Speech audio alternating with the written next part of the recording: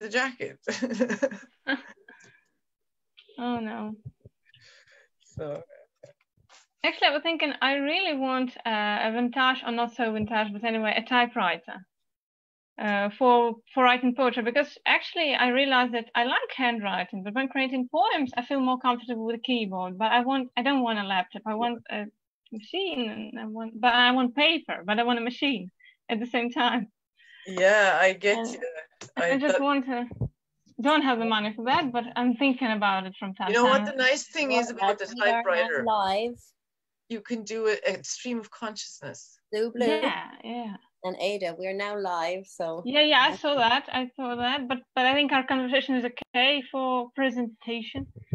It's Rosie's turn now to pick it up, girl. yeah. So if you want to chat to each other, you can use the chat form. Yeah. Otherwise, it might be good if people muted themselves for the time being. So unless you're reading, to keep things on the low key.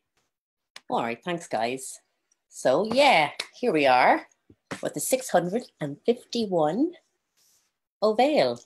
And we're 651st, yeah, that's the one. And here we are. And I'm a little nervous, obviously. I'm not used to these online forums, so you'll have to bear with me while I find my bearings. Okay, so how will the evening pan out? We will start with the 5-word challenge. And after that, we'll have a few announcements, and I will introduce our guest poets for the night, who are Yuyitsu Sharma and Kobus Moolman. So we're in for a real treat. They're both amazingly accomplished poets. So we're going to be listening to some wonderful poetry. And of course, the wonderful poetry will continue with the open mic. So without further ado, we will get the 5-word challenge going. And for the 5-word challenge, we would like all of you present here, and I guess people who are listening on Facebook can also contribute. So if you're on Facebook and you have a word that you would like to hear in a poem, you can send it to us. And otherwise, the people that are taking part here tonight, you can send us a word, and the first 5 words to appear in the chat will be used to create poems, whereby you guys will all get 15 minutes to compose a piece of poetry that needs to contain all 5 words. After the 15 minutes, those of you that are brave enough shall be invited to read your poem.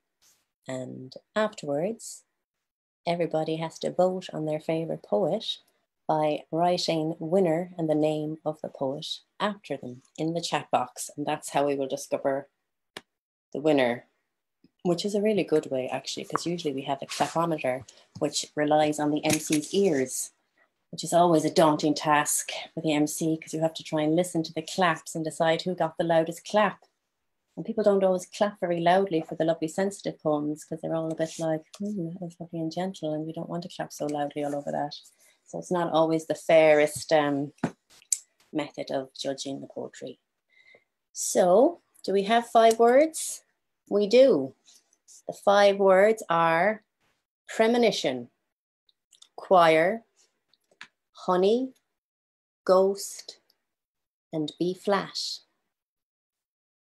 which is a note and a word, I guess. I'll make it one. So I'll say them one more time. Premonition, choir, honey, ghost, and B flat. So guys, you have 15 minutes to compose your poetry. May the poetry gods be with you.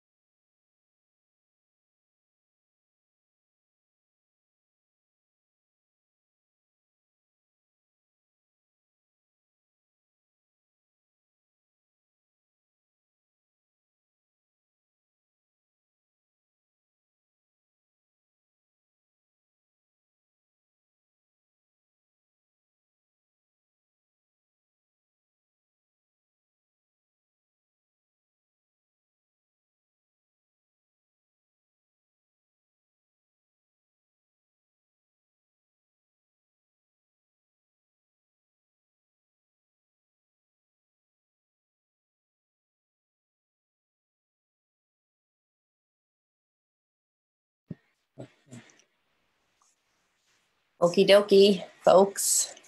That's your 15-minute call. So I hope you managed to scribble something down, and if you didn't, sure, what does it matter?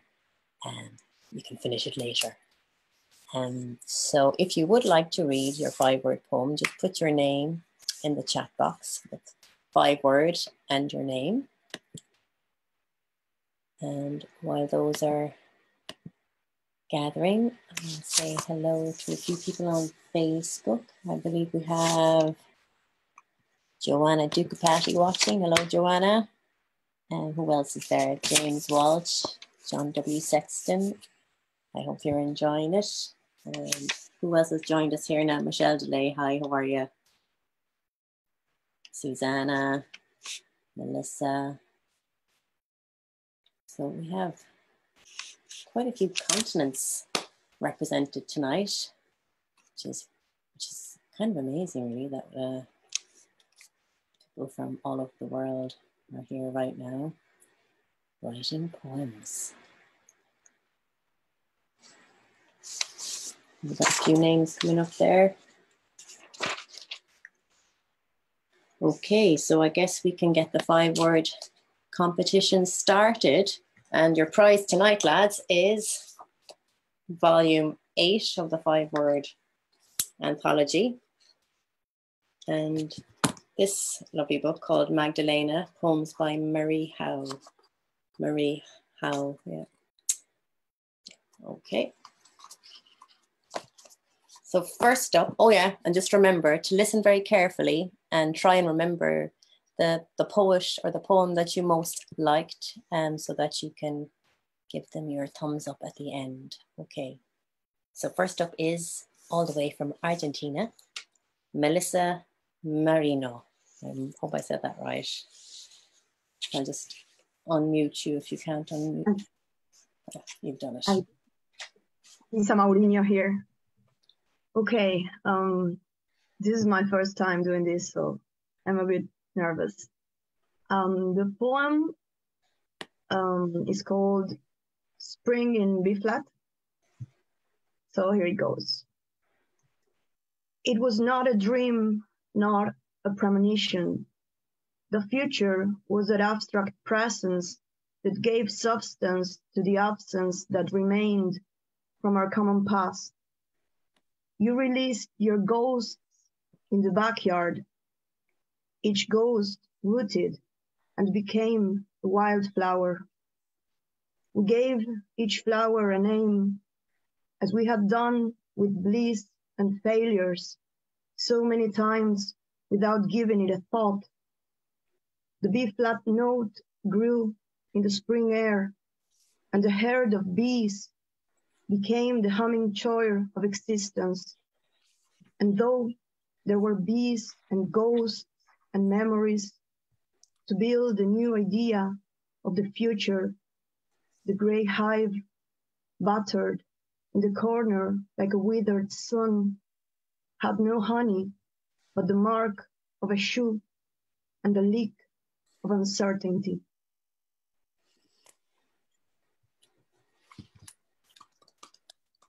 Beautiful stuff, Melissa. Your nerves didn't show at all, so well done. Next up, we have Paul Talent. Right. I haven't actually gave this a name, but I'll just read it. I've gone fucking mental in the middle of a dream. I'm trying my hardest, but I can't even scream. Instead, I hear a choir in the key of B flat, singing some shit that sounds like Take That. Then, to make things worse, a familiar voice says, honey. I turn and I see her, the bitch that took my money. I wake in a panic and I feel superstition. My dreams, in a way, appear to be premonition, influenced by ghosts that haunt me from the past. I'm always the guy to find out last. Thanks, Paul. She was some bitch, all right, but sure, what can you do? Dreams, where do they come from? So now from one rather fantastic accent to another, who also happens to be a person, sorry about that there now, Paul, more than just an accent, to another lady with fantastic accent. Next up, we'll have Pam Campbell. Thank you. Glad to follow such a beautiful accent. Fog marched over riverbed, gray-white ghost in formation, marching to the rat-a-tat-tat of B-flat. Smoke on an unhearing, unseeing earth. My granny, kin to premonitions, salted the door, stoked the fire, and drew me close. They've come for the honey-tongued ones, child. To save our souls, a holy choir marches tonight. Rat-a-tat-tat, rat-a-tat-tat.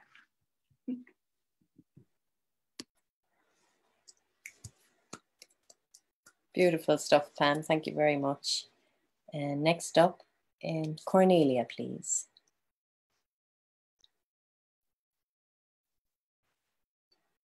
Okay. It doesn't have a title. This year's honey might have a runny texture and a dark taste, dark like the sound of a choir piece sung at nightfall.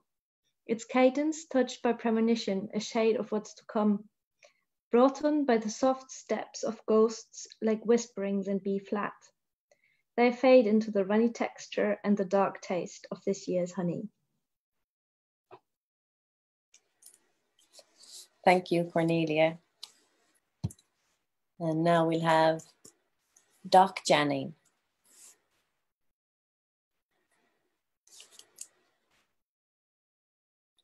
Sorry, Doc, you're mute for now. I'm just going to unmute you there.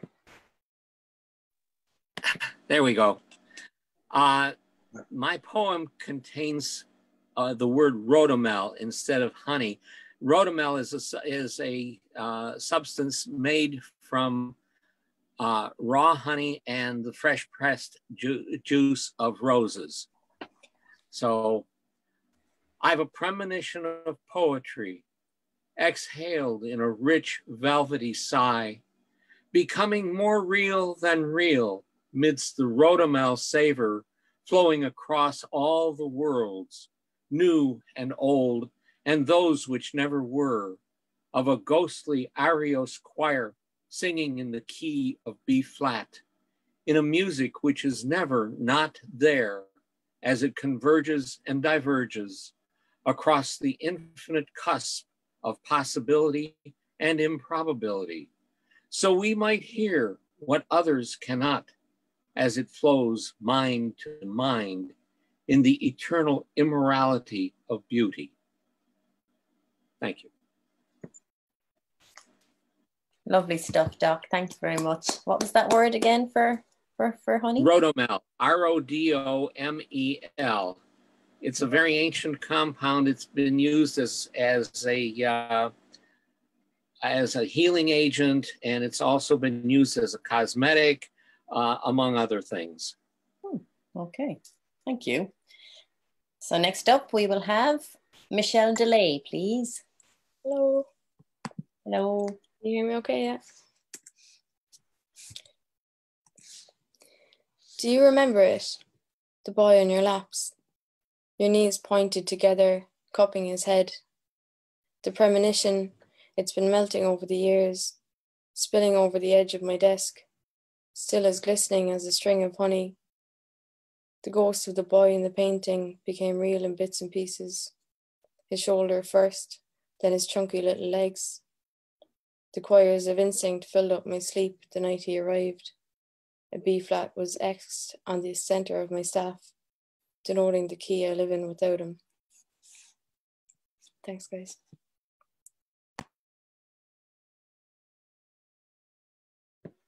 Thank you, Michelle. That was lovely.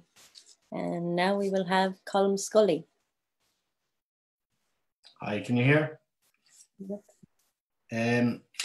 I was at the haiku workshop there last week, and in Clonakilty at spoken word. So I'm in the short poem kind of mood.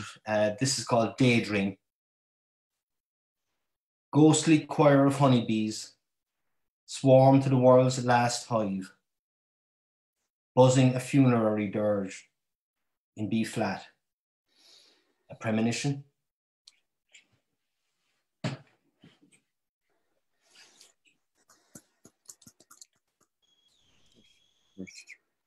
Short and not so sweet, and let's hope not a premonition, but thanks very much, Colin. Great stuff. And next we will have Molly Toomey with her backdrop. Okay. It's not great, but I'll make you listen to it anyway. I never wanted to be in the choir, but Miss Lane kept dragging me back, as if she could see the ghost crawl out my throat when I let out a C major, B flat, as if she hid in her honeyed hair, a premonition of all the times I'd panic attack on bathroom tiles that could be cured if I opened my lips and let out a roar. Thank you. Thank you, Molly.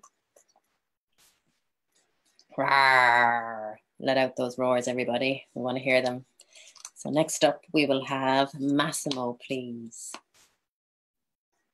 Hello, this is my first 5-word challenge, so I made a mistake. I thought you just wanted us to write a poem of 5 words. So next time I'll get it right, but this is called True Story. I'm trying to quit smoking. I have so been there. Sorry, I'll get it right next time. Well done. It's a good one anyway. Thanks, Massimo. And next we will have Lauren O. Donovan. Thank you. Okay. The kitchen's fed, the dog is scrubbed, finally. I sit down with a cup of tea and honey. Suddenly, the long, lonesome wail of a baby pierces me with premonition. With relief, I realize the noise is not a baby, but a choir of cats engaged in feline orgy. My mistake was tempting fate, with thinking oh so magical, but it was summoned from my open book when I dared to page my novel. A ghostly "Mom" calls out and haunts the corners of the house with perfect pitch in that B flat, tuned to my maternal station. Fuck it, I'll just pretend I can't hear her. Thank you. Thank you, Lauren. And now we'll have Ada Miles, please. Yeah, and I wrote a poem in B flat. There will be a tricky, oh no, I'll explain it later. Okay. No, it doesn't work like that. I'm just trying to get a B flat on my keyboard, on my synthesizer, so that I can sing the right key when it comes to singing. Oh, yeah, I got it. That premonition I've been getting this evening. When I get tired, I'll turn the track on. I'll headbang. I'll head forward into chaos again. Let's B flat in a choir.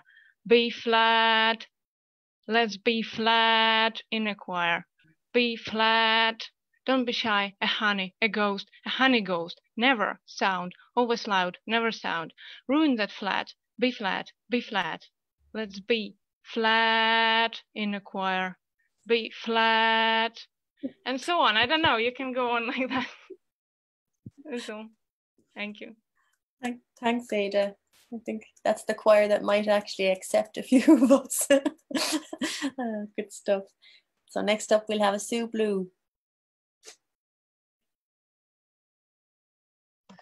Thanks. That was very capturing experimental poetry there, Ada. Okay. Right. The autumn colors sway the trees. The wind blows through the lanes. Red and honey-colored leaves along the tree-lined way, where darker clouds are rising now, as dooming as a choir chord rising in a B-flat note up high into the nipping air, where the premonition, where cumulus grey, the premonition of rain drives the walkers to hide by the trees. The cold pinches in, we wrap our scarves tighter, their fluttering ends hovering with us like ghosts getting lost in the winds. That's it. Lovely stuff. Thank you, Sue. And now we will have Dan Johnson, please. Hi guys, how are you? This is called The Modern Composer to His Modern Composer Wife. I just had a premonition. No, was visited by a revenant. Was it something of the future or the past? Either way, this is what we'll do. The 21st century suite. 2020 happy sad. Honey, tune the piano to B flat. We're reworking Vivaldi, down tune them like we're Cannibal Corpse. Rock the Beach Boys minor key, the choir not knowing if they're coming or going. And we'll end it all on the soft ghost of a note fading into the notion, did this ever even happen at all? Thanks. Thank you, Dan. And now we'll have Philip Spillane. Everyone, am I coming in loud and clear? Cool, cool, cool.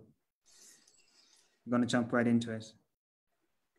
Bees that buzz in B flat minor make the worst sort of honey. My daddy, kin of the beekeepers, tuned up the buzzing vibrations, getting the choir beating to a B major. It was never easy. It was like understanding the feeling of déjà vu or strange premonition. I don't know how he did it. He visited a farm and with his sitar, chime and hypnotize the bees to sync up. Now, 5 years on, honey does not taste the same. B flat minors all over the place. I swear I found a batch of bees that clearly buzzed a B shop major 7, yuck. Then again, are now hollow beehives, out in Bandon, all abandoned. At 12 at midnight, I hear a ghostly chime of a sitar, of my daddy buzzing. Thanks for listening. My handwriting again. Thanks, Philip. And now to finish off the 5-word challenge, we'll have Catherine Ronan, please. Hi, everyone. I call this poem Premonition. New primary school choir, straight as a board in short pants. I look at the pursed lips of Miss Honey. Red oasis, all the rage in a sea of white ghost foundation. B flat, she hollered. I burst my lungs. She whispers in my ear, up the back and mime, dearest. Just like my premonition, destined to sing alone in my dreams, until I found my voice at 40. Feck you, Miss Honey. Thank you very much, Catherine. So, you guys, you have heard 15 poems. And there's mine. Where? Huh? Oi! Oi, Mags, did you put your name in the chat? I forgot to press send. Just I'll come up with something. Have you time? We do, of course. Yeah, one more. Mags Creedon. I'm so busy listening. I will throw my tuppence halfpenny and work in. Be flat out. Confront those ghosts. The critics who chant your toast. The choir of speculative voices. Sure, that spectre, after all, haunts us all. Banish the baggage, the bagage, the premonitions of things undone. Saddle up for your recovery mission. Discover that other world that lies within. The nocturnal recess of dreams. Tucked away, emerge after that crap all day. And bust a move, take chances, paint fantasies, stylize your world. In vivid colour, shape the landscape, the world that suits the other words. Recast it, remap it. There's a Tirna where you're forever young and Carl Jung and you're very zen. Tirna Mala, you're flowing in a land of milk and honey and it's yummy bathing it. Tirna Spadoga, where the robins come to rewrite your score, retrack your soundtrack. Listen to the new kicking beats of your soul. Be flat, be your own garage band, reproduced, remastered, unwound. Be your very own personal baggage lost and found. Be your own final edit. Be not a Ferrari, but be a funky Morris Minor. That's it. Thank you, Mags. Sorry, I nearly missed you there. I didn't see your name. I'm sorry, I didn't press send. I was last in, all right. So we can get voting, and also you folk on Facebook, you're very welcome to put your votes in the Facebook chat and we will record those names there. So you can put winner and the name of the poet. So I'm going to list out the name of all the people that read, just to refresh your memories in case you may have forgotten somebody. So there was Melissa Marino, Paul Talent, Pam Campbell, Cornelia, Doc Janning, Michelle DeLay, Colm Scully, Molly Toomey, Massimo, Lauren O, Ada Miles, Sue Blue, Dan Johnson, Philip Spillane, Catherine Ronan, and Mags Creedon. So cast your votes. Woohoo! Melissa Moreno. Drum roll.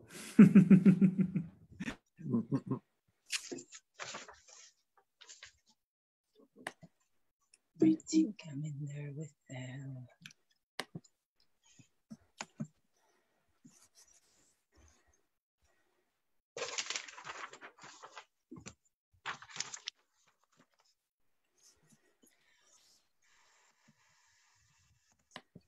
You can see Paul here is busy tallying them up. That's his job.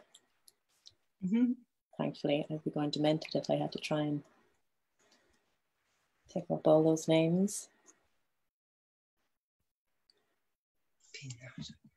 Look in on the Facebook. Oh, nice. Okay. Hi, Michael and Afric. You're looking very Andy Warhol tonight.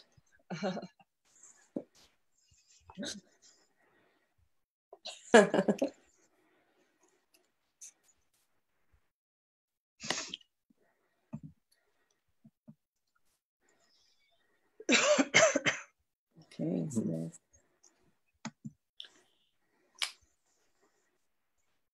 ticks flying down on a piece of paper beside me here. Tension's mounting. Somebody else has 4. Ooh.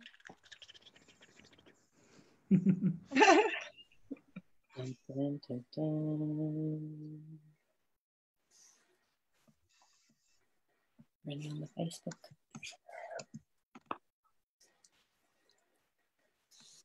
I'm just checking Facebook now. Yes.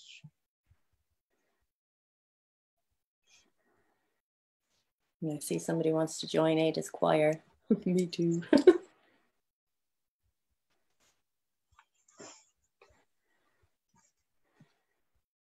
We have Richard Hawtrey watching. Hi, Richard. How are you?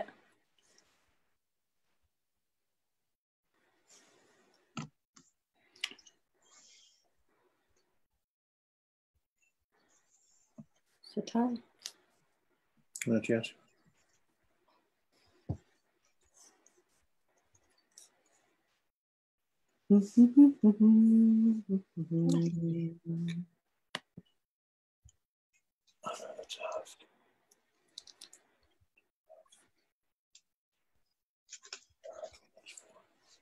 Two halves. Okay, all right.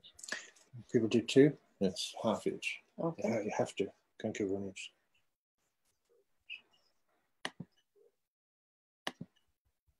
You with me? Yeah. So that's actually 3.5 there. Okay. It's 4. And we're nearly there now, lads and lassies, and those that are neither. Okay, so the votes are in, and some of you put down 2 names. So what happens if you vote for 2 people is they get half a vote each, which means that Catherine Ronan, you had 3.5, whereas Michelle DeLay had 4. So there was half a point between you. But Michelle DeLay, you are tonight's winner. So hey! Oh, sure, Lord save us. Yeah, I'm really excited. I'm actually being hurt. Shit, if I'm mute. Thanks, Mags. That's great. That's great, Michelle. Sorry. Thanks, Mags. Myself and my. Oh, God. Okay. The Lord might save us. You never know. Michelle DeLay, take it away. Thanks, Ed. Do you remember it? The boy on your laps, your knees pointed together, cupping his head. The premonition, it's been melting over the years, spilling over the edge of my desk, still as glistening as a string of honey. The ghost of the boy in the painting became real in bits and pieces, his shoulder first, then his chunky little legs. The choirs of instinct filled up my sleep the night he arrived. A B flat was X'd on the centre of my staff, denoting the key I'd live in without him. Thanks everyone, and thanks Catherine as well. It was so close. Oh, that was beautiful. And 2 books coming to you, and you can help yourself to a drink of your choosing from your fridge, apparently. It's actually written down here. Go for it. Anyway, well done. So now I'm just going to make a few little announcements before I introduce our guest poets, which I think is now a guest poet. But we will give you Yitzo Sharma another few minutes to join us, but he isn't here yet. So Kobus, you might be holding the fort. Tutzel, as they say, but you're no better man. Okay, so a few announcements. So the 5 Words Volume 8 anthology, which is one of the prizes for the 5 Word Challenge, is available in PDF form, and Paul is going to share the link with you there in the chat. And the 5 Words International Poetry Competition is well underway. The first prize for that is €750 plus a glass award from Michael Ray, who you can see in one of the little windows there, looking a bit like Andy Warhol. Fantastic artwork. Anthology, which is one of the prizes for the 5 Words. You might have had a bit of a, my voice in double there. Sorry about that. And the second prize is €500, and the third prize is €250. So it's well worth entering.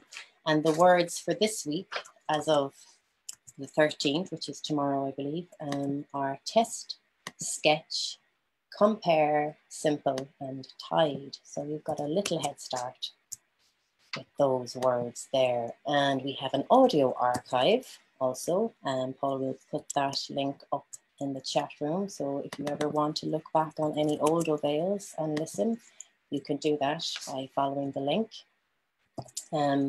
This event has also been recorded live, as you know, and being streamed to Facebook. The world of crazy madness that we all love and hate, maybe not in such equal measure, but there you go. And so from this point, we are being recorded in MP3 also, which will then become part of the audio archives. So if you have a poem on the open mic later and you do not wish it to go out into the world, just let us know by telling us in the chat room, and we'll take you off that MP3, and you won't. Your in the inner world won't be shared with the rest of the world.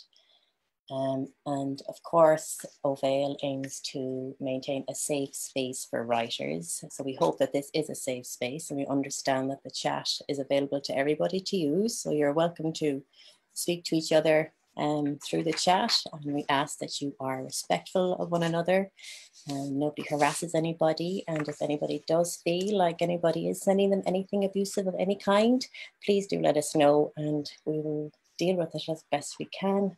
But obviously, we hope we don't have to do that, because we're all hopefully nice, respectful people. So our guests on Monday, the 9th of November are Nidhi Zak Arya Epi, she has 2 names, and she will be reading with Micheál McCann, and they will be sharing the bill with another poet named Ashley O'Neill. Okay, and also, as we all know, this night is partly run on donations. So there is a donation button happening somewhere in the chat box, and we'd be very grateful for anything you can donate. But of course, if you don't have anything, there is no pressure. So poetry should be free and is free, but if you can, brilliant. So without further ado, I will introduce our guest poet. It would seem that Yitzo Sharma hasn't been able to make it. He's all the way in Nepal, so there could be any kind of problem, I guess, with the cable lines and internet, and who knows. But unfortunately we won't have Uwitsa Sharma, unless of course he arrives while Kobus is reading, and then we can put him in afterwards. But we are not going to miss. We have a very fantastic poet here tonight. I've heard him read myself some years ago, and it really did blow my mind. He's a really lovely writer and a great reader of his own work. Kobus Moolman. And yes, a very erudite man. He is a professor of creative writing in the Department of English Studies at the University of the Western Cape in South Africa. So he's coming to us from a very far away place, and he's right here in the room. How amazing is that? He's published 7 collections of poetry, 2 collections of plays, and edited a collection of poetry, prose and art by South African writers living with disabilities. He has won numerous local and international awards, including the Ingrid Jonker Prize, the Panza Award, the South African Literary Award, the Dalro Poetry Prize. I'm not going to say the next one because I won't say it properly, but another prize. And the 2015 Glenna Luche Award for African Poetry for his collection, A Book of Rooms. His first poetry collection of short fiction, The Swimming Lesson and Other Stories, was published in 2018. So that was his first collection. So since 2018, he has written 7 more. That's quite amazing. No, that's short fiction. Of short fiction, sorry. Excuse me. Thanks, Paul. He recently edited a special issue on contemporary South African poetry for the American journal Illuminations, and in 2019 he published a chapbook of meditative poetry with drawings by Shubnam Khan, All and Everything, by Hulanga Press. His new collection of poetry, The Mountain Behind the House, from which you will read, is due to be released in early November, and you have the links again in the chat for Kobus's books and for these collections. So please put your virtual hands together for Kobus Moolman. Thank you, Kobus.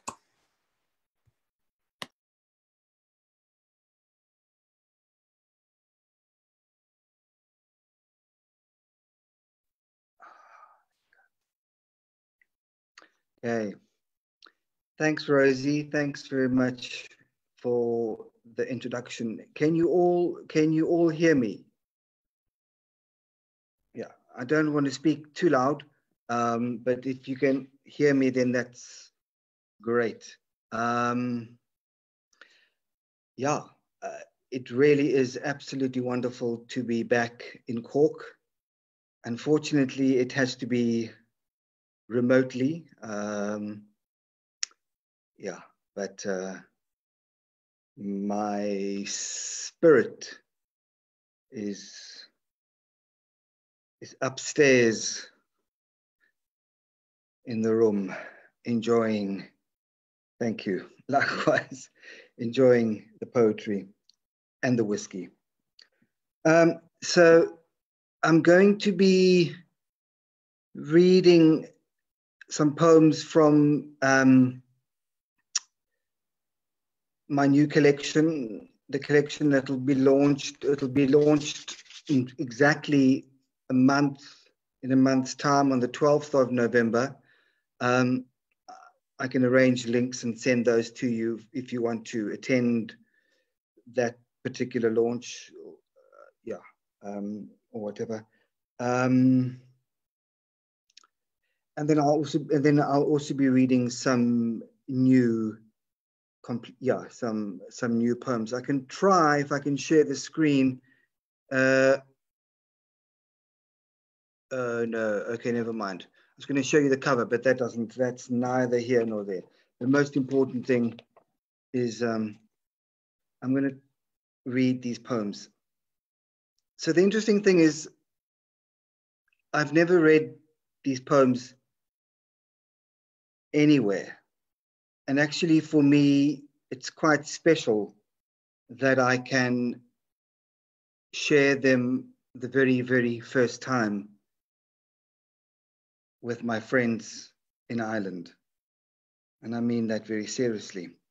So the collection is essentially poems that were written most of the poems were written from the middle of 2016 until probably the end of last year.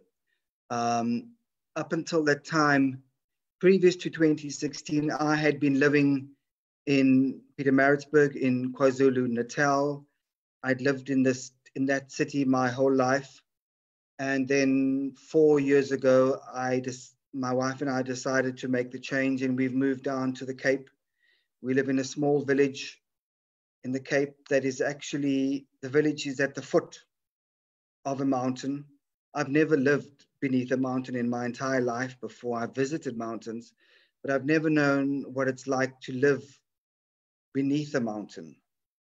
The mountain is called Kasteelberg, which is an Afrikaans term, which means castle mountain. So I live at the base of Castle Mountain. Okay, so can everyone still hear? Is everyone fine? All good. Okay, great. Okay. The first poem is called New House.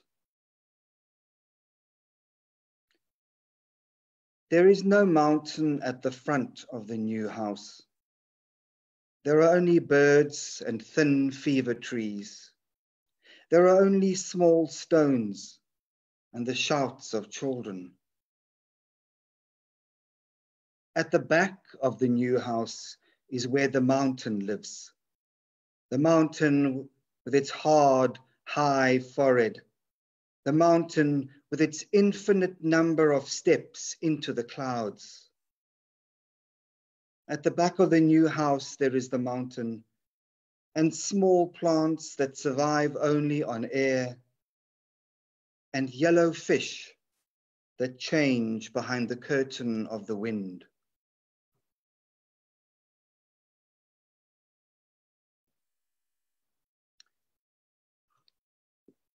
The next poem is called Blue Door. Many of these poems, I think in my own, the way I think of them is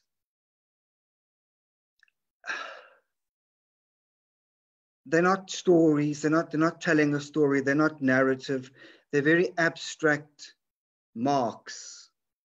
They are gestures in a certain sense, abstract gestures that try to leave some kind of echo. So don't look for story, don't listen for story, listen for hooks rather, like a barbed wire fence. You're trying to struggle through the barbed wire fence, and as you reach through the fence, it hooks onto your jumper. Even better still if it hooks onto your skin. Okay, Blue Door. All is still. Sky bangs a blue door in the face of burning rock. Barely birds move. Small high stones through air dry as sunlight. I'm shadow, sheltered in the stoop of a small tree. I'm salt that tastes of seeing. Old bone, cracked beneath the weight of insects.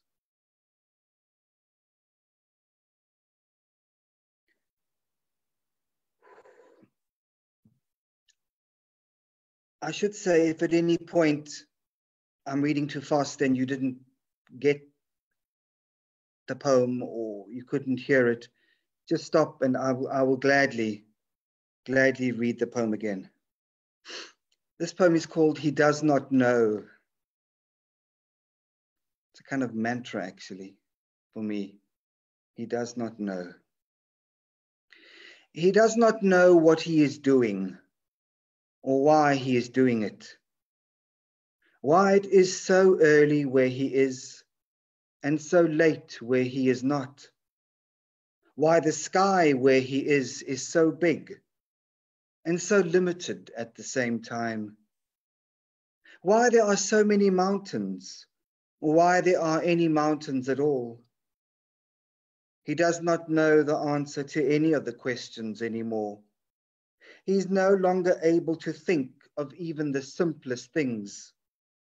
Where to pay for water, for example, or how to buy time.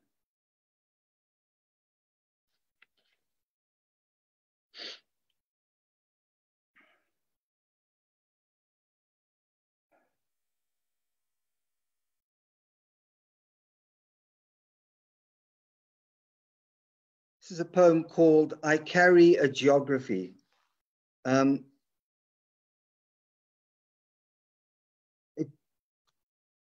It's a poem quite a few years ago. I spent I spent 2 months in Calgary, in Canada.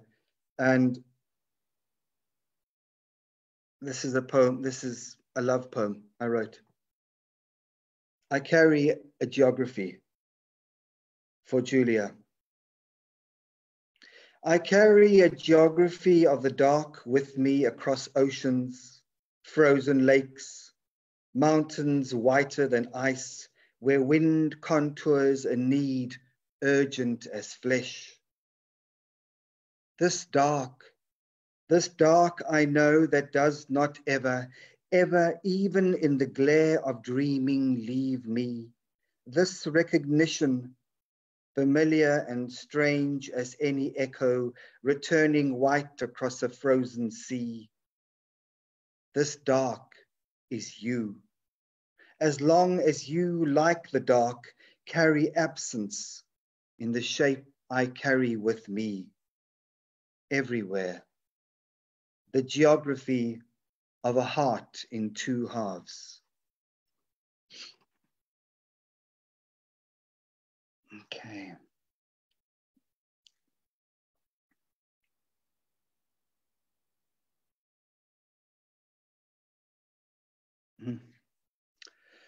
Sure.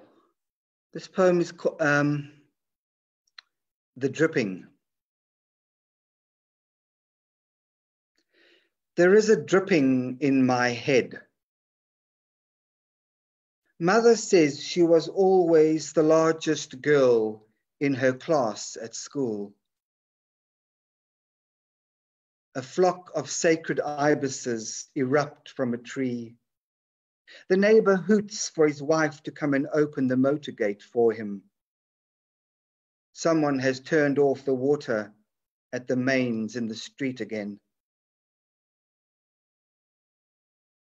Mother says the only thing she ever won at school was the St. John's ambulance badge for best bandage technique. The wind has died down, and the fires on the hillside at last are out.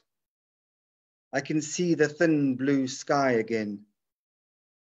There is a dripping in my head.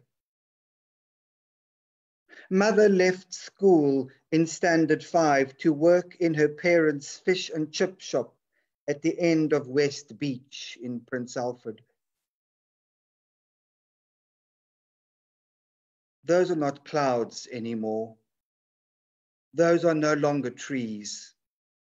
Someone has pulled out the plug from the bottom of the ocean, and I am being sucked into the current.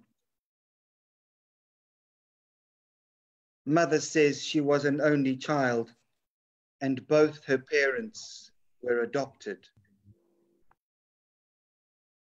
My pockets are filling up with syringes and with sand. My pockets are filling up with surgical masks. I have to write something, anything, just so as not to hear the dripping in my head.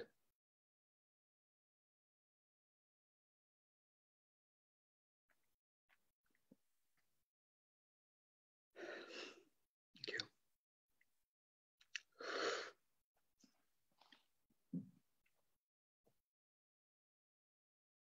These are some really weird poems. There's some really weird shit going on here. And as I go on, it's going to get more weird. I might have to stop.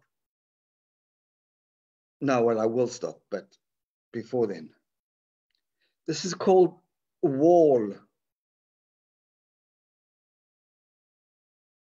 The wind comes in the night when everybody is asleep and builds a wall between the sky and gravity.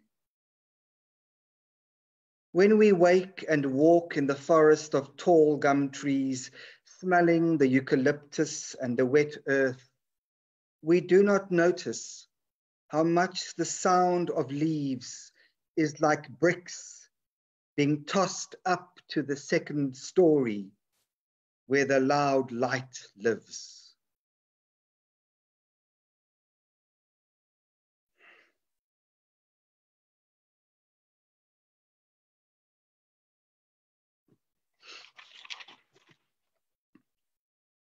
Yeah.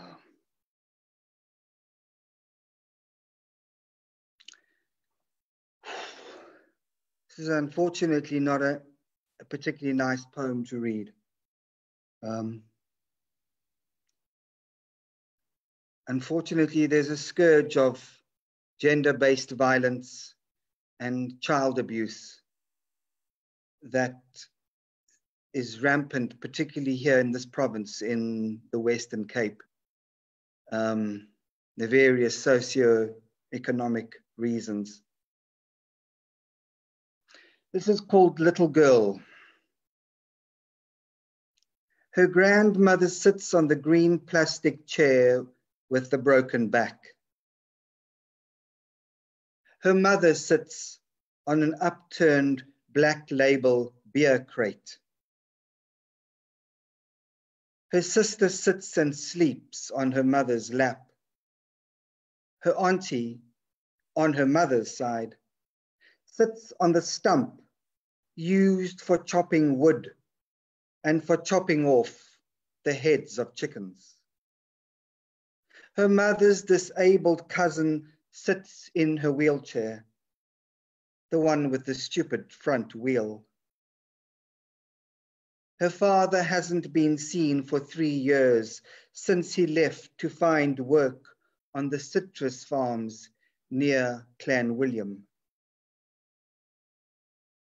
She sits on the bare earth with her legs crossed and her blue school skirt tucked tight beneath her legs in case her father should ever come back.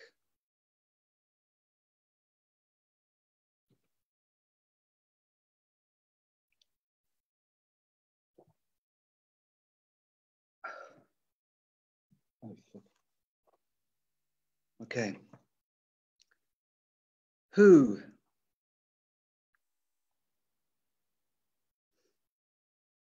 Who is the one who opens and closes the heavy gate so that the fully laden truck can drive through and out the other side? Who is this person whose job it is to step out into the heat barefoot, to grasp the hot metal of the gate and heave it open and then close it again?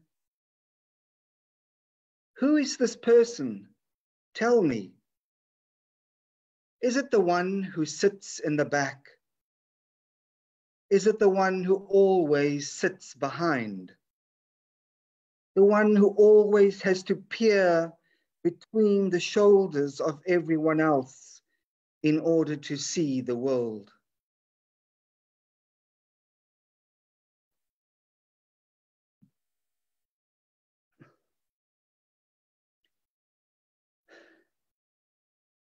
Rosie, I've completely lost track of time. I meant to start timing myself and I didn't. So just...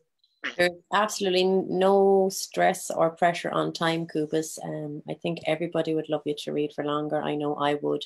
And seeing as Jiu-Jitsu isn't with us, that means you have free reign to go as overtime as you like. Thank you. I have a few, yeah, just a few more. Thanks. So the poems I read then were poems that will be in this new collection coming out in a month's time. But I can't sit still. Well, I sit still too long. So I have to keep writing. So here's some pieces that are, I'll probably say still in transition, yeah, okay. They're still coming into space, I think. But there's enough of them here that I think can warrant a reading. That I think they're strong enough to be able to stand by themselves. So I'll try a few of them. Wind again. The wind again is turning all of the trees inside out.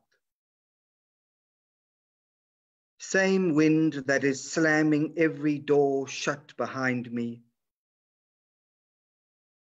I can no longer use my arms to walk or even roll.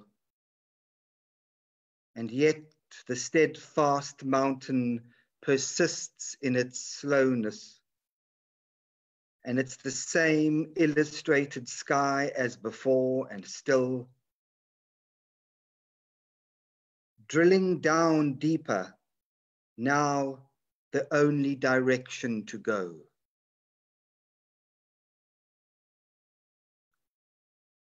I want to just repeat that last stanza just for myself, basically. Drilling down deeper, now the only direction to go. Drilling down deeper now, the only direction to go. Okay. Here's a goodie. It's called Animal. I am an animal made of hands and of mouth. I pant all over. I am sticky and I stink with stickiness.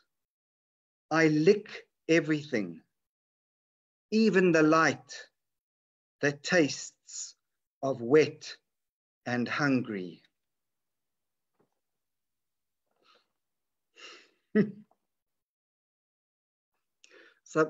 Sometimes one ends up laughing at one's own stuff. It's nice. It's rare, but one does. It's yeah. I laugh at that one. This is called facial recognition. I should laugh at this, but I know I'm not going to. Every day, okay, it's a prose poem, so it comes in prose shape. Every day he feels himself to be a different person. Just yesterday, the last day of the old year, he went to the bathroom in the seaside hotel where he and his wife were having lunch.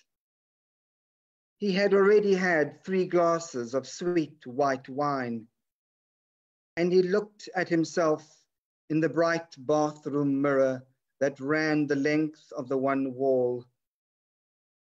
And he thought himself old and fat and ugly.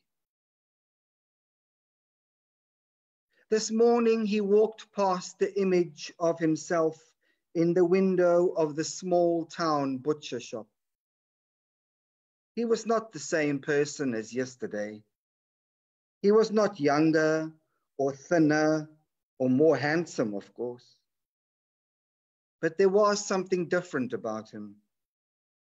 Was it the flies crawling across his lip and his shaved head? Was it the crows cawing inside his ears, the empty pages flapping behind his eyes? And now, at this moment, now he looks at his stiff, and creaking hands, and he does not recognize them. They look like a rusted farm implement tossed into the felt behind a shed, a strange implement for separating skin from flesh.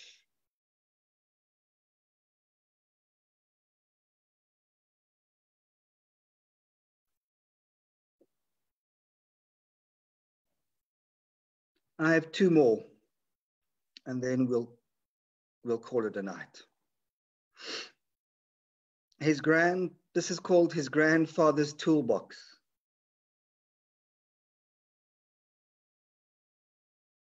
Does a heart beat here inside? The man asked, and he banged the old wooden box, the box that his grandfather stored his old tools in, the tools to repair his old orthopedic boots. And if there is a heart here, he asked, as he counted the loud feet of the pedestrians and counted the loud feet of the old oak tree, as he banged the old wooden box of his rib cage, then can I trust my blood still? Can I trust my old hands to keep the lid shut so that nothing leaks out?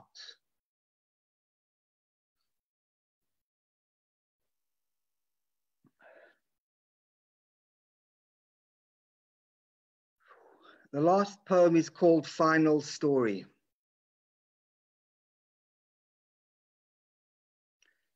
And the final story is about the man who could neither bend his back nor turn his neck. The man who could not stop leaking cerebrospinal fluid from every orifice of his body.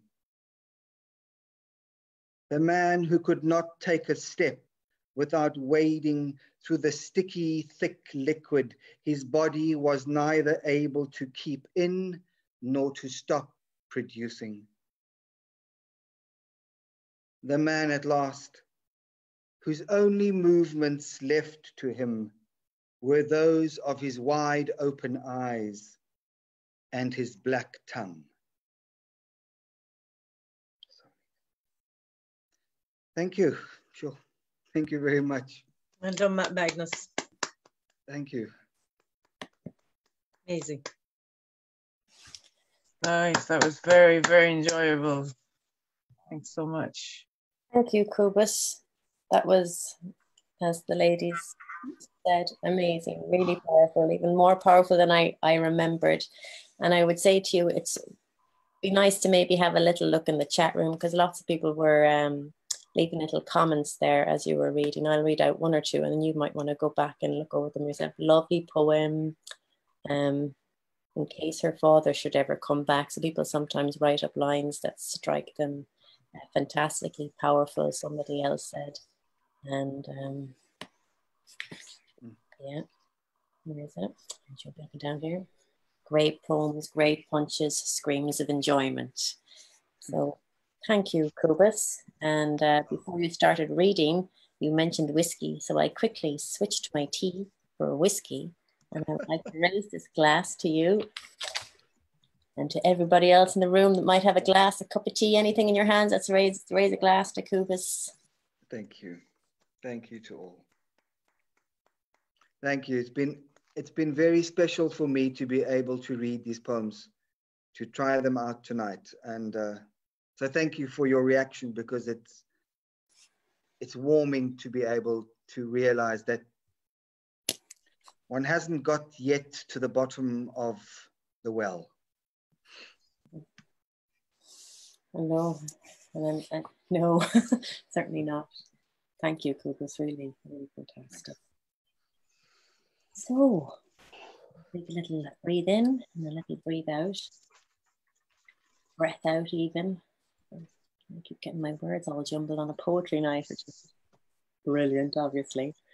So, right, the next part of the night is our open mic.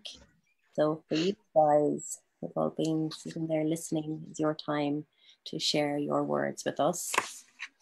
If you would like to, I hope some of you will, I'm sure some of you will. And if you do want to, you just put open mic and your name in the chat room, and we will compile a list here. I think we generally go for a maximum of 30, 35 people. So I think we'll be okay tonight. And we seem to be good for time. So people have between 1 and 2 poems, I think. No great big epics now. They're like 10 pages long, you know, not 2 of those, 1 of those.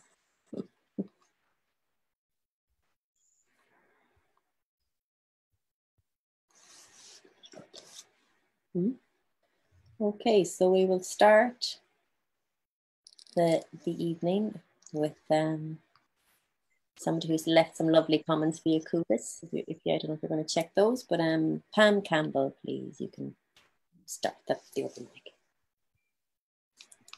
Okay. My mother is a ghost town, condemned and boarded up, where insurance burns carve gaping vacancies. She is where people gathered and roared the night she killed the renegade, where I saw her before she was lost to fire. She is the wide welcoming avenue, soul-sucking welfare depression, the hooker, the alcoholic, struggling and dying. Sometimes my mother is Doris Day in Rock Hudson, in Saturday morning dime shows where popcorn is free. Sometimes she's the canal, clean and full, the breeze rippling clarity and holy water. Sometimes she's skipping on sidewalks. She's bulging with life, breaking through her cement shroud. She is the fog, lifting ice-cold feet off bruised, dewy grass. She is smooth and brown, with hair as black as coal, full of mystery, swordplay, and song. She is whole, no longer vacant by choices made for and by her. She is full of light and comfort. My mother is forever lost in time and all that held her memory, exploited and stripped of her treasure, that I, torn from her early embrace, still seek. The woman.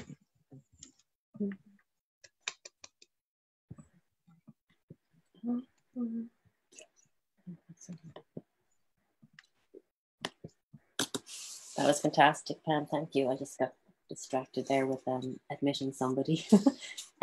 So next up, could we have Francis Collum, please? Collum. Hello. I think last time I was here, I did a poem about an alabaster bust. I'll just find a picture of it to prove that I do have an alabaster bust that I found that I bear an uncanny resemblance to. There he is. I've got another poem about that one. It's a shorter poem, this one though, and I'll just bring it up. Right. Gloveless. After visiting the British Museum, I meet a man who tells me alabaster absorbs fingerprints. That's why curators wear white cotton gloves. I think of all the times I've handled you glovelessly, all those fingerprints drunk up by your thin, semi-permeable flesh, my careless marks, your headaches. Could a forensic archaeologist split open your head and identify me? Or was it simply a figure of speech I simply accepted at face value? Still, I'm sorry for touching you.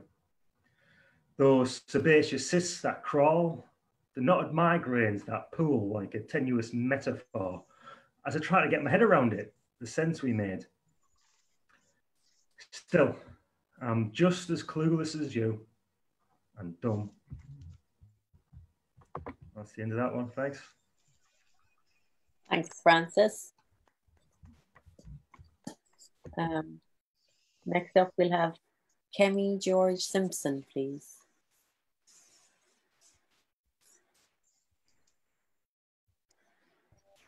Sorry, hello. I'm just finding the poem. All good.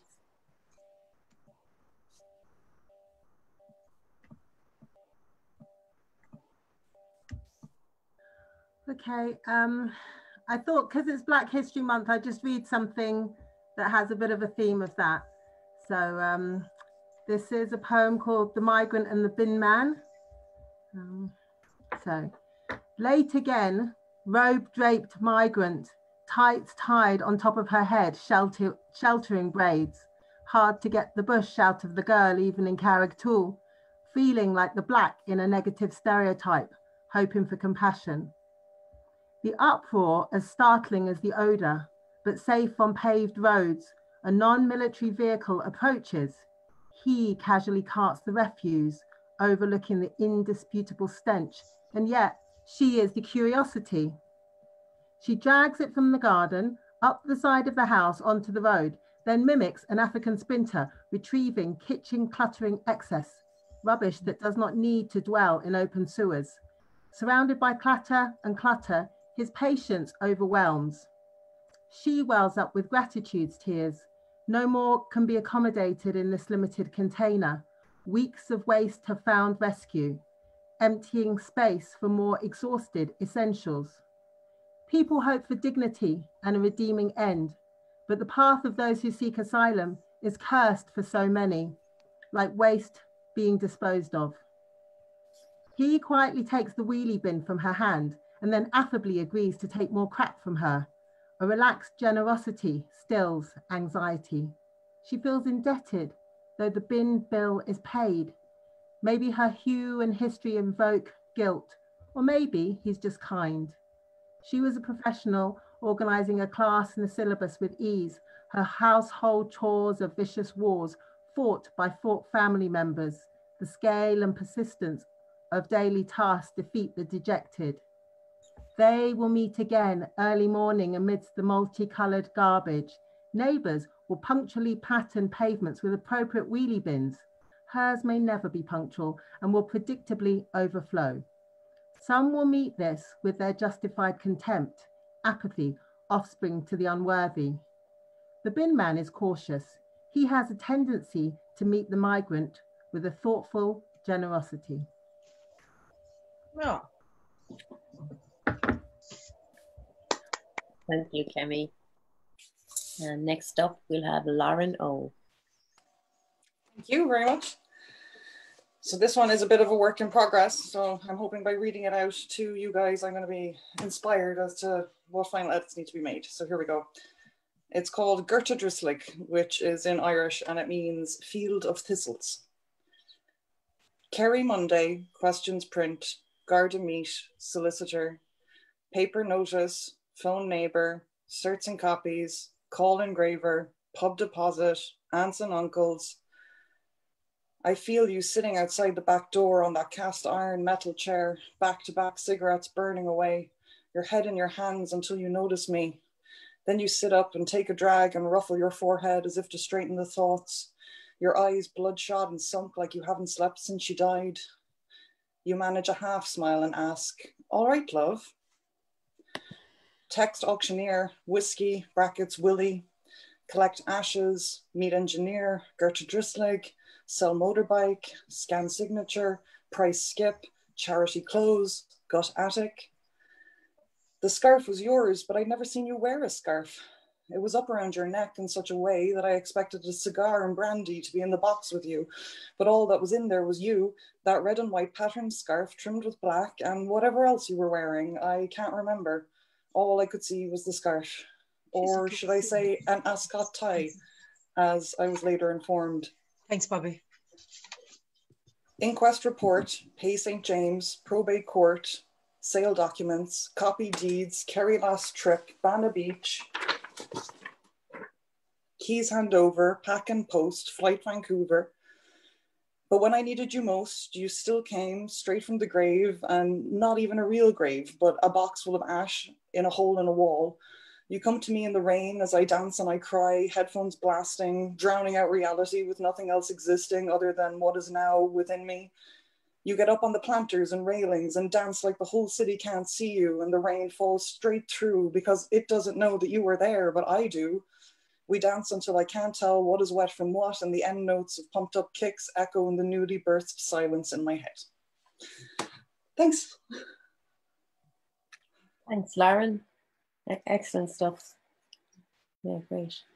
And next up, we'll have Colm Scully, please. Hi, sorry, I wasn't ready there. As I said there, I was at the haiku workshop the other night, so I'm kind of into haikus. So at the moment, there was a number of people on there actually at it. I know that Margaret and Mags. So here's a couple of haikus, and they're all COVID related, not to get the press around, but they're all COVID related haikus, just a few of them. Communion dress twirls in the Halloween section. Everything out of season. Winter edges in over the lonesome houses. Pubs closed again. Outside a COVID church, you receive communion. Wind catches the host twice.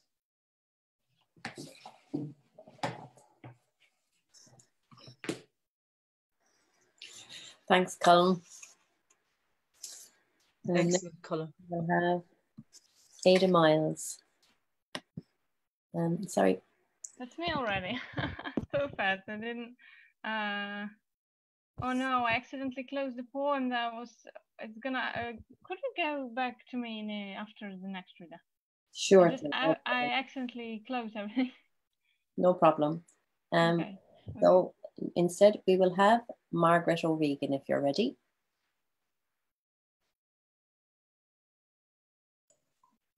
What I'm going to do is read this one again. It's The Devil Wears Debenhams. It's an acrostic poem, and the reason being that tomorrow the Debenhams workers are being dragged through the courts, in the four courts in Dublin.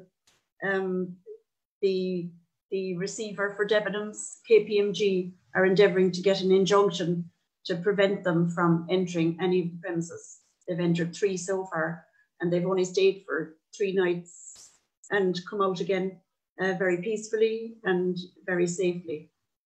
Anyway, The Devil Wears Debenhams. These Debenhams workers have paved the way every minute of every day. Dignified women and men are they, evil devils in Debenhams they face. Villainous vultures in boardroom culture imagine they can, with their despicable plan, lord it over the workers they slammed. But workers thrown on the scrap heap erupt and fight back, everyone so determined in this first COVID strike. A win for these workers is a win for us all, refusing to kowtow, not taking a fall, staying the course in all 11 stores. Debenhams directors, contemptible, covetous cretins, each and every one a grasping, avaricious louse. By standing up together wherever they gather, every one of these workers will go hell for leather. Non-ending solidarity at home and far afield has enveloped these brave fighters in a force field and revealed a strength and revelation so supremely divine, making them the spearhead of revolt during COVID, standing firm and steadfast in face of corporate greed. Yeah. Thank you, Margaret. Long may they stand. And you might let us know if there's any kind of a fund in case they do get, have to pay money or whatever. Anyway, so we will go back now to Ada Miles if you're ready. Are you ready, Ada? Yeah, I'm ready. I was just typing in. I'm ready. So if we're going COVID poems, I have one COVID poems. I just wrote it when I was really angry because in Ukraine we're having piking up figures of stats because of people not wearing masks or believing in magic. When I'm like that, I don't know how do they use condoms, and I'm really wondering because many people around and many people without masks. I hate that. So it's an angry poem called Cover Your Face. Cover your face, that means you, that means nose too, that means yeah, face, all of it please, or else it will spread, make me mad with such ease. And as it was a short poem, I'll do another poem also about hate, actually, but this time it's about a vacuum cleaner. Well, I just imagined a vacuum cleaner unhappy. It just came to me as one image, and I dug into it, and I thought, what would be that life like? And it's a short poem anyway.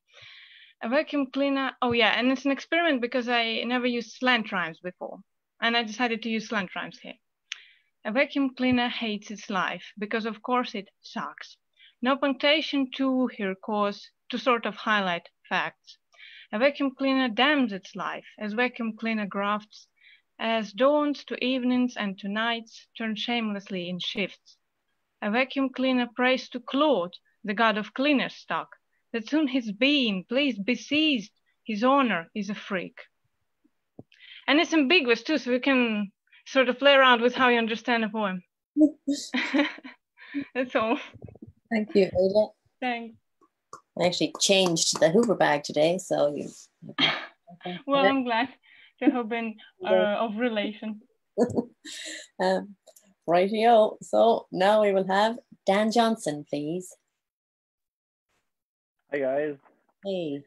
The only thing that she might benefit from knowing in this poem is the word skitch, which is like this skateboarding term for when you grab onto a car while you're skateboarding and you kind of let yourself be towed by the car. I've never done it, just seen it. Anyway, it's called Parking Lot.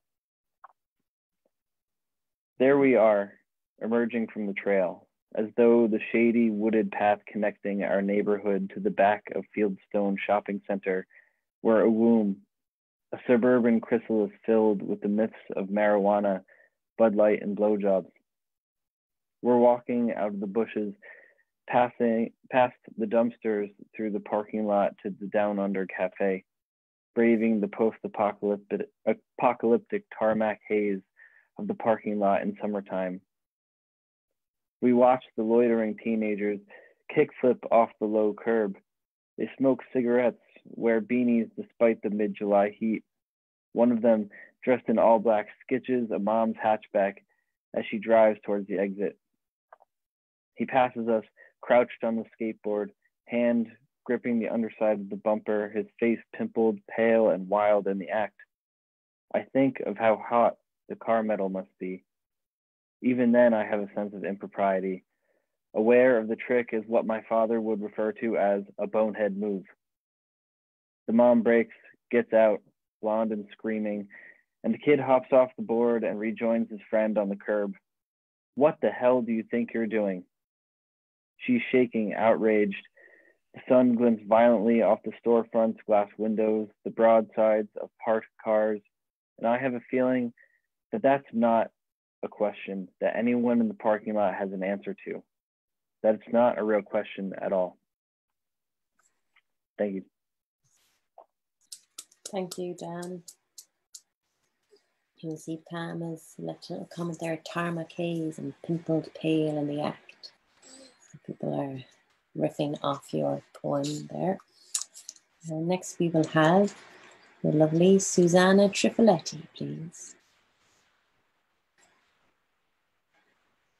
Oh, you'll need to unmute yourself there, Susanna. Good stuff. Okay, so this poem is called The Half Night. I steal the cigarette from between your fingers for a puff, for the sake of flirting. I don't smoke either. The soft blanket on that white morning in my bedroom and the obstination of my dog's breath under the door. Did you really bring that stinky chicken roll in the bedroom? The noise of the Plantagos heads are bumping on the plastic of my sandals. A snare drum announcing my feet. You're the last man I saw asleep, the last deep voice I laughed with when the drunk man fell asleep on his sandwich in Lennox. Those two pigeons we saw curled up in the cold night were balancing on a thick wire. How do they do that? Did they choose each other, or they just join together for the sake of warmth? I don't close my eyes while nakedness surprises me, and I'm balancing my weight on the mattress next to you. pondering the shades of your ginger hair. The cliche of meeting a musician one night. I love Mingus too, and wow, that story of the clown, that could be me, trying to keep the hates of our laughter so that I don't lose your undivided attention. I'm half awake of my wire, and fearing the morning arriving too soon, I notice a polite stranger in my bed. I watch you brushing your teeth and gently folding your toothbrush in the cellophane. You do it as if you were handling a delicate flower, a dear picture from when you were a child. You're gone in the grey and cold Sunday morning, under a night that wanted more out of lovers, and a moon that was so small and clear to be picked like a pea. Yeah. Thank you, Susanna. Very good. Check you later. Next up, we'll have Catherine Ronan. Hi. I wrote this poem for the late Derek Mahon. It's a short poem. It's called We Share the Night. You get up, brother, make the day look easy. I have been sweeping words into the wind all night. I am your ambition in a dress, catching the earth left-handed. Moon in the soul, mouth open, I comb your hair, sing you to sleep. Thank you. Thank you, Catherine. It's nice to remember Derek Mahon. Yeah. He's an elderly poet, really brilliant poet who passed away last week or the week before. So nice to remember him, Catherine. Thanks for that. Next we will have Mags Creedon, please. Hi, it's a tiny bit dark because we were writing the subject of penance, and I've a little bit of a recurring theme about disenfranchised children. My own have known love and have used their chances, and this is just for the other children. So I'll break into song at the end if I can. Penitential hints. In hobnail boots and short pants, Unsogart gave him penance, made him divulge wicked thoughts, queer dreams and nicking threepence. Says he, some sins are unforgivable. Don't violate a sanctum nor dance in a loved one's grave nor succumb, young man, to the carnal. Alas, the young boy speaks. Bless me, father, for I whipped a barley twist, a penny bar, some of the golf ball chewing gums and the gobstoppers from the plastic goldfish jars, told a porky to the teacher. Took a spin on Conjo's bike, but there's a grand view from the big bridge, and standing on the pedals on the high nail, sure I'm like Ben-Hur's finest image. Remember the big long words of confession. Oh my God, I'm heartily sorry. 10 Our Fathers and Hail Marys, jail the cardinals, the venial sins spared grudgingly. Out he goes on bony knees, kneels on a splintered kneeler. A dirty looks from Cots of Cork. He reaches for his trusty stocks, not right for his schnauzer. And he's there much longer than all the other penitents, because his penance list took way more time. Child, purgatory, limbo for the innocents. Seeing the furious fires below and the silver clouds above. The King of Kings' crown glitters where he'll never see it, on his back street starved of love. Little lost ones go to limbo, where they play their waiting game. Waiting rank, a waiting number, so they'll fit in just the same. Stateless in their timeless place, faceless pass through ports. Can you file and save me? I'm gentle, I won't hurt. Mommy is the nanny state, Benatti is my auntie. Robinson sometimes comes to the rescue, heartbeats, wrong pace, wrong places, 'cause there are so many lost ones. Some are wealthy beyond dreams. but impoverished by outdated codes. They're just like us, it seems.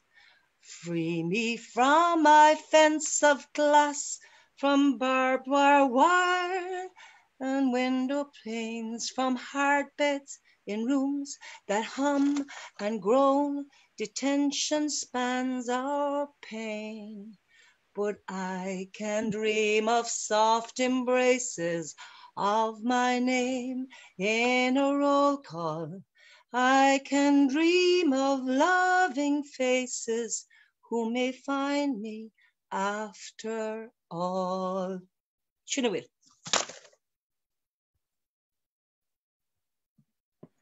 Thanks a million, Mags. Lovely singing as always. So we have 3 more people left that have signed up, but I realize there are other people that haven't signed up. Have they signed up? Okay. Okay, well, okay, the one person that the question round is Melissa Moreno. Melissa Moreno. If you'd like to read, you might put your name in the chat box. Oh, are you ready to read now? I did. Okay, brilliant. Yeah. I have 2 poems that I would like to share with you, if that's okay. Okay. So the first one is an English version of a poem from my first published book. It's called La piel de la oruga, so it's the skin of the caterpillar. Oh. The title is Yellow Dust in the Night Wind. To Sus. The house was filled with yellow dust. It was autumn. The lights of the last day were beating on the window. I faked my own absence with a roar, ferocious as the ones which are skinned when blood boils and streets darken. I was holding the tremor between my fingers, animal in heat, when I brought the bodies together, the fragrance, the claspers of the sex, until my hands were cramped with their soft sequins. You came dodging the wires, a glider made of bone, of falling. You came to die inside your female, to spread your seeds over the earthquake before dropping to ashes or rags. But you couldn't, neither could I, find the veins of the leaves, the formula against forgetfulness. I give you back to the air with a kiss that I blow between your wings beyond your death.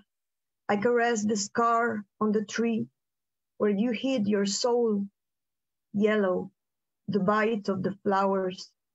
I pour my eyes in the sky of fire, cadaverous pulp of older stars, like children who devour the flesh of their ancestors, their gesture.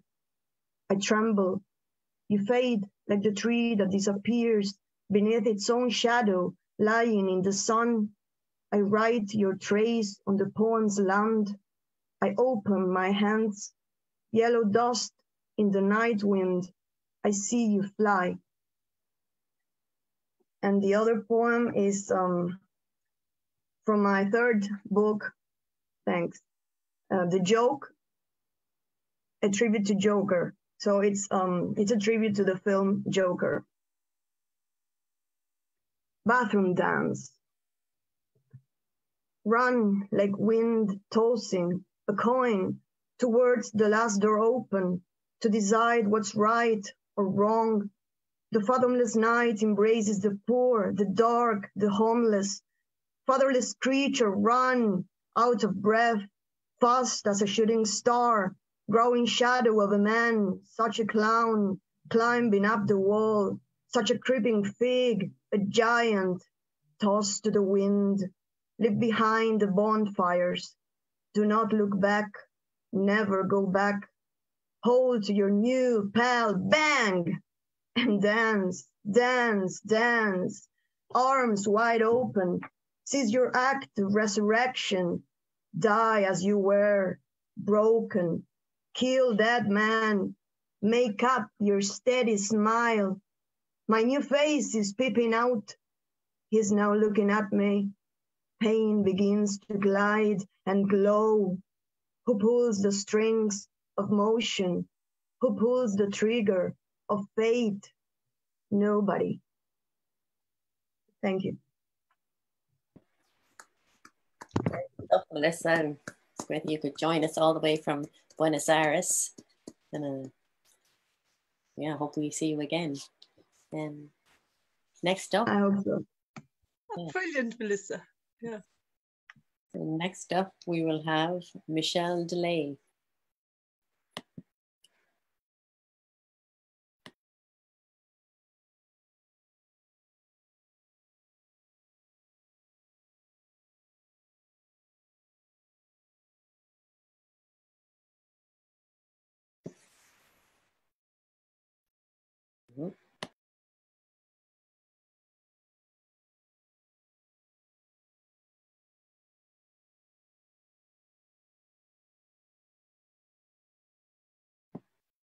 Apologies, guys. I thought I was unmuted there, but I wasn't, and I was blabbing away into the ether.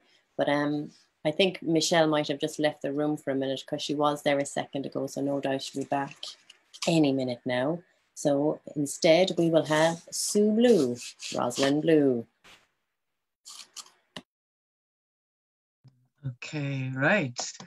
Yeah, thanks very much. Lovely to hear the poetry flowing. Yeah, we were talking at the beginning, and someone actually, Dr. Jennings mentioned the old poem by Goethe, Der Erlkönig, which he worked with in his own schooling, and I did my own translation of that poem. Now, this goes back again to my grandmother performing it in the kitchen and me becoming hooked to, I think, performance poetry. That's what it was, really. She kept that poem in her mind, all in her memory all the time, from school to the end of her life. So I translated it earlier on, and I will just do the English version because it's quite a long poem. Yeah, I hope you like it. This is my version. The Elfin King, who rides so late through the withering night. Is it the father with his dear child? He firmly holds the boy in his arm, gripping him safely, keeping him warm. My son, why hide your face in fear? Oh, father, the Elf King, can you not see? The Elfin King with his trail and crown, that's just a wisp of wind, that's just a wisp of mist, my son. My dear sweet child, come away with me. Most wonderful games I'll play with thee. By the beach grow many colourful flowers, and you'll see my mother's golden gowns. My father, and can you not hear what Elfin King's quietly promising me? Be calm, stay calm, my dear child. The wind is rustling dry leaves with a sigh. Oh, handsome boy, will you come with me? My daughters will take good care of thee. My daughters will lead the nightly round, will dance, sing, and sway you until you sleep sound. My father, and don't you see there the Elfin King's daughters in their dark lair? My son, I can see it quite sharp. The old willow trees shimmer grey in the dark. I love you. I'm charmed by your elegant poise. And if you're not willing, I'll take you with force. My father, he's grabbing my arm. The Elfin King has done me harm. The father is horrified, riding with haste, holding the groaning child firmly embraced, arrives at the court by the skin of his teeth. In his arms, the child had been taken by death.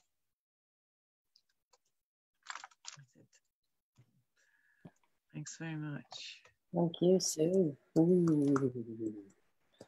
Yeah. Okay, so Michelle Delay, we missed you a little minute ago, so if you are ready now, we'd love to hear a poem from you. Thanks, Rosie. Sorry, I got cut off there for a sec, guys. I'm going to read this poem. I want this poem to be a little bit of a nod or a salute to the two women, Yvonne Farrell and Shelley McNamara. They're two architects of Grafton Architects who won the Pritzker Prize this year, which is often referred to as the sort of Nobel Prize equivalent. And they're the fourth and fifth women to ever win it in 41 years. And there was only one other Irish recipient in 1982. So it's kind of something nice to be celebrated this year. So this poem, it's called There Is No Such Thing as a Line. It's just a nod to them. A line, a meaningless thing, not in or out of the realm of the real. We do not think in lines. It is on the verge of being unrendered a word, clutching at the roots of the flax seeds for meaning, ever since the Latin lined the coats of the woven linen. Frequency in a zigzag scribes the length and breadth of places heard. I remember where I went to when you sang. I remembered where I was when you stopped. A stroke of chalk on a blackboard spreads the compact shells of minute marine beings onto sheets of slate. It has a thickness, a layer of life lifted from a stick by the force of a shoulder, elbow, or a wrist. Smeared, never quite onto the stone, but staying, nevertheless, until stroked away. Line, even when born to pixels of light, stacked up or spilled across the screen, in a space that consumes none. You share nothing with the crooked horizon until your axes collapse you to 0 degrees, until you become obsolete. Thanks, guys, and thanks for coming back to me, Rosie. I'm very glad I did, indeed. Yeah, it's a beautiful poem. You should maybe try and send that to those ladies if you can. I'd say they'd be well chuffed to get it. So now we have 1, 2, maybe 3, 4, 5 readers left. So if we could have Kieran McCarthy now, please. If you're ready, you ready? Yeah. What's the crack? Yeah, really. Can everybody hear me okay? Yeah. Sweet. Yeah, perfect. Yeah, really nice to hear your words, and it's really cool that there's so many people from all over the spot, able to contribute their words to the evening. Very nice to hear you. Buenos Aires and South Africa and all sorts of places. So good to do a bit of traveling in your imagination, even if you can't travel at the moment. This is a poem, yeah, I probably wrote it a couple of weeks ago, maybe 2 or 3 weeks ago.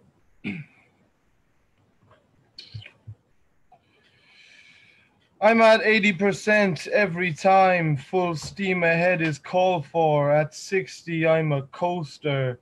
One more paranoid boaster. Looking over both shoulders, clear as mud, I'm getting colder.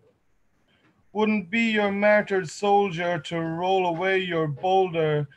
I can't wait till I am older, when you won't dare look at me like that, and I'm too good laughs off a heart attack and chewing flax for snacks.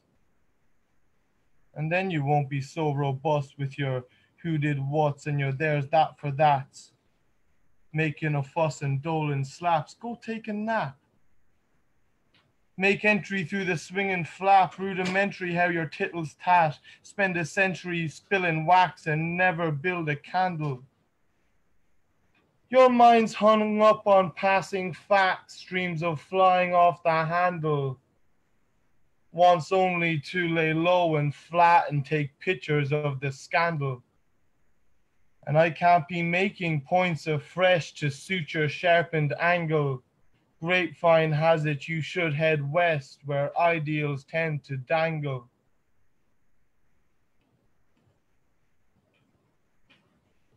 Thank you. Thank you, Kieran. Yes, so we all need one of those every now and then. So we'll have Doc Jennings next, please. Doc Jennings. Okay. This is an Ars Poetica poem I wrote 4 years ago. In it, there's a reference to the Brides of Dawn, which makes reference to the gods and goddesses of ancient cultures, which sometimes included a goddess of the dawn. And once a year, they would have a ceremony in which the image of the goddess of dawn would be married symbolically to the image of their primary god. So that's the reference. Poetry speaks of mysteries within the soul, mysteries no thought may uncover and no guess can reveal. It is a flame in the heart, an understanding of the whole, and a step in the known toward the unknown. It is a flash of lightning and a never vanishing song chanted by the brides of dawn. It is a secret found between the thought in the poet's mind and the throb in the reader's heart. It arises when the secret thoughts of the poet and the manifestations of the multiverse become one. Until then, it hides in the poet's thoughts until it surrenders to paper. Thank you.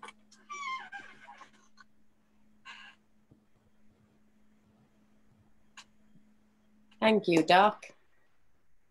And next up, we will have Massimo Lavelle, please.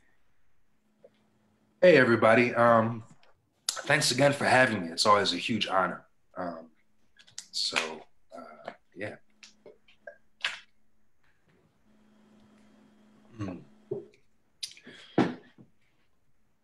So, with a child's affection, I look on my world in reflection. See, I still remember when heaven was never a place in some other dimension. Memories I rest my head in. Looking back seem like an ancient invention. I seek for the place where they're kept in search of the face that creates their impression. I speak from my heart in confession. I tried out my darkness for testing. The universe taught me a lesson by cleaning the garden that I made a mess in. Now, when I'm afraid of progressing, I'm guided by grace, though I pray for protection. Sometimes I'll wait for a blessing, but then it just comes when I don't pay attention. It's like someone above me who loves me, or someone below me who knows me, like someone beside me, inside me, a part of a whole when seen wholly. Who handles my breath, makes my heartbeat dance in my breast? Who takes my command when I rest and stays awake when I fold my hands on my chest? Who keeps me while I sleep? Who sows seeds I don't see but still reap? Who dreamed this world and gave me a peep just to embrace me back to the deep? But the world is still spinning, so I turn round and round just to fit in. I can't house the house that I live in, but where I am home is the house of the living. If even the heavens and earth did not exist to remember it from birth, doubting the self, may the spell be reversed and question your purpose instead of your worth. They say to see the whole universe, I have to learn to see it in you first. I guess it's not a big secret, but it's yours if you can keep it. Our flaws are not blasphemy. We only are who we have to be. The world is a godly anatomy. All of our stories are part of its tapestry. So as you just love and live actually who you are meant to be, you will be naturally. We travel to see that what is as wise as what we would imagine should be. So no matter how broken your heart is, as long as it's beating, at least you're not heartless. Even our positive power is harnessed by finding the spark in our negative charges. Sometimes when just being you seems the hardest, and the gap from your dreams to the real seems the farthest, try to leave holes for some grace where your guard is, if God needs something to mold to be an artist. See, we are all works in slow progress, growing towards the light and slow process, evolved by a consciousness conscious beyond all our concepts and constructs. Like an invisible genius, silently guiding the choices it leaves us, letting us fall as we fail by our reasons to reach us and pick us back up with the pieces. Because we are all children of a great force, together in this world on a strange course. A dream we can all forever aim towards is just recognizing we are all from the same source. All right, peace and thank you. Whoa. That's the business now. The real deal. Thank you so much. Yeah, I'm not really one for religion. I question a lot, but I think I might go to Church of Massimo if there ever was.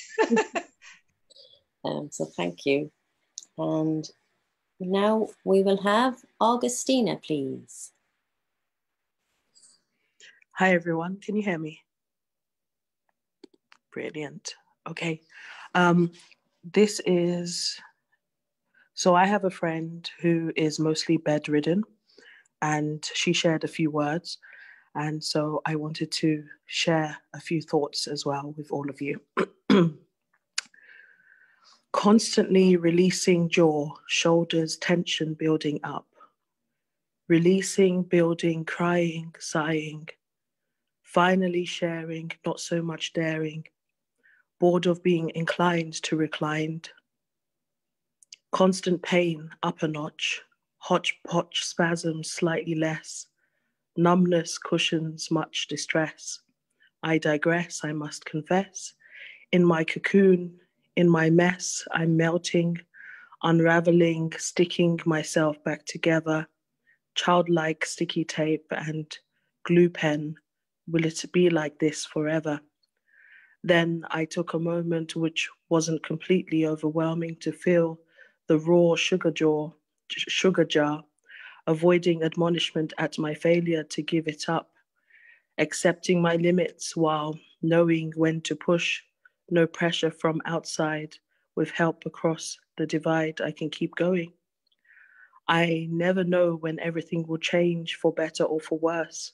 My head hurts, tension in the jaw, a grimace, more and more. Writing helped me smile. I also sulked a while, and now I'm grinning as if I'm winning. And that's by my friend Elaine. Thank you.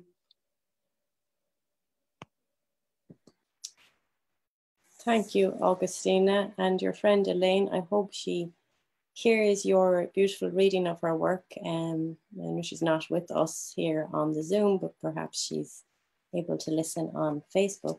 And if you are listening, Elaine, that was fantastic. Keep writing, keep sobbing, and it'll all make some kind of sense along the way for you. I certainly hope so. I know there's a lot of people in a similar situation out there, and your words, no doubt, will help. So fair play, and thank you, Augustina. That was a lovely reading.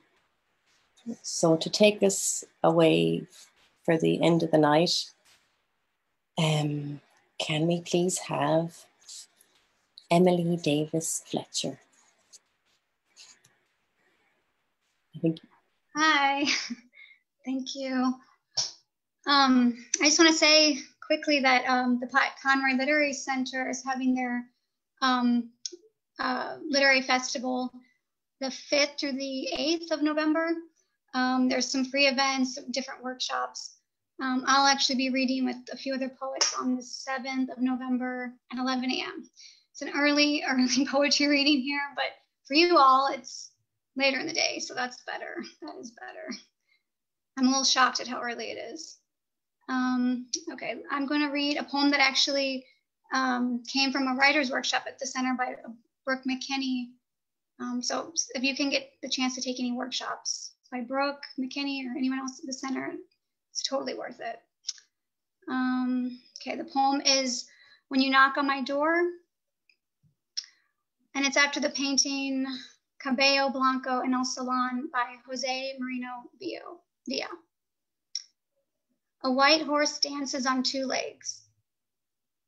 Her vanilla tail curls like smoke, points at the blossom of a scarlet chair, opened wide and ready to take you in its arms. A cross is lost on graying walls, and a woman in a navy dress, let's call her Reason, walks out into a burning forest, the quiet part of my heart that doesn't ask how long will you stay. And this is the picture, if anyone wants to see it. We had to write an ekphrastic poem based off an image we brought. And I totally botched that poor Spanish surrealist painter's name. Thank you, though. Thank you, Emily. That was beautiful, as always. Thanks, everybody. What a great night. I know I fumbled my words a few times, but sure, hey, what can you do? I did my best, and I enjoyed listening to you all very much, especially our guest poet, Kobus Moolman. Thank you. He's not here now, but he might watch this after. So yeah, thank you big time to Kobus. And I certainly hope that Yuyutsa Sharma, who wasn't able to join us, is okay. So I send a little bit of love out into across the oceans all the way to Nepal, and hopefully he's okay and that nothing bad happened to prevent him from being with us. So to everybody that took part, I'm looking at all your lovely little faces there. Thank you for taking part. I wish you all a great month. I hope we see you next month. I'll be glad that I won't have to MC again for a little while, because it is quite scary, actually, knowing it's all going out there into the big wide internet world. There you go. That's what I have to say to the great wide tint world. We're going to move on now to our private little chats. So we'll say goodbye to Facebook. Bye, Facebook. And hello